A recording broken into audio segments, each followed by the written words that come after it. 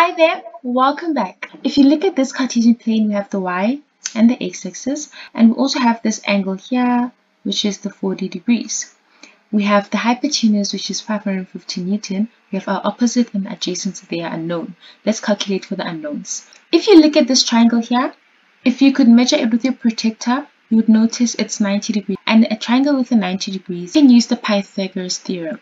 And what the Pythagoras Theorem tells us is that the opposite squared plus the adjacent side squared is equal to the hypotenuse squared. We can say that this adjacent side is basically equal to x and the opposite side is equals to fy. This is therefore the hypotenuse. Some textbooks might say r. In order to calculate using the angle, we can use the trigonometric functions. The first one that I'm thinking of is sine 40, which is the angle, can be equated to the opposite side over the hypotenuse. Cos 40 can be equated to the adjacent side over the hypotenuse. 10 at the angle, which is 40, can be equated to opposite over adjacent. This can further be expanded by just writing it simpler and saying fy over r fx.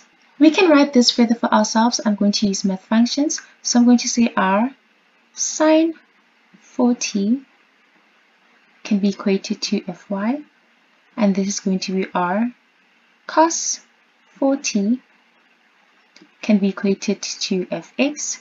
This can further be calculated to, if you substitute everything and punch into your calculator, you should get 353.53 newtons. F of x 421.32, 353.53, which is constant with that. Another way to check if we are on the right track, let's confirm this theory here.